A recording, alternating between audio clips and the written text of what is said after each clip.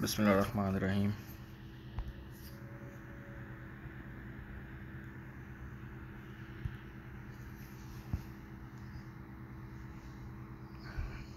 The Atlantic torpedo is a large electric fish। एक बड़ी मछली है जो कि वोल्टेज प्रोड्यूस करती है 200 वॉट्स का between tell and its head and drives a pulse of current of 15 amperes lasting for 2 milliseconds।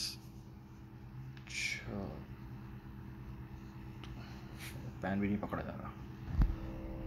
Voltage is 220 volts, current is 15 ampere और लास्ट कर रहा है, मतलब टाइम इसका है मेरे पास 2 एक्सपोनेंट -3 सेकेंड्स।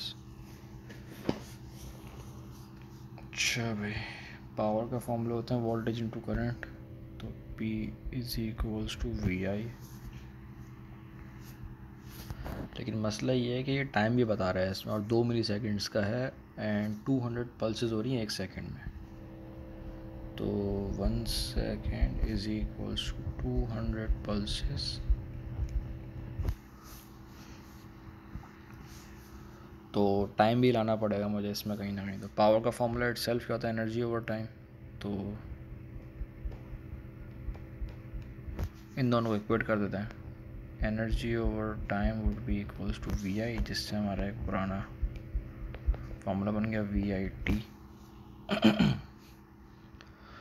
अच्छा भाई, तो वोल्टेज पता है, करंट पता है, टाइम पता है, निकाल लेते हैं। 220 टाइम्स 15 टाइम्स 2 एक्सपोनेंट -3, तो ये एनर्जी आ गई एक झटके की कैलकुलेटर। तो भाई आपकी बन रही है 6.6 जूल्स।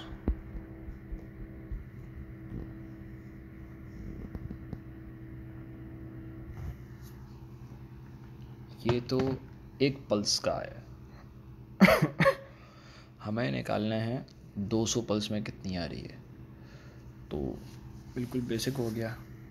अब अगर 1 pulse is equal to 6.6 joules है, तो 200 would be equals to x, cross multiply कर दें सर आप लोग इसको,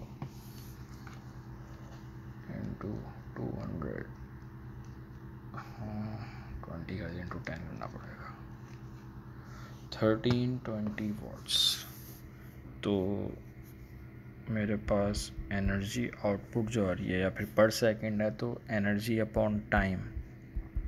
देखो, जब भी अगर वो बोले थे ना आपको एनर्जी पर सेकंड, बेसिकली वो पावर की ही बात हो रही है मेरे पास। तो इसकी पावर और energy would be same, that is 1.3 exponent 3 watts. ये इसका आंसर हो गया।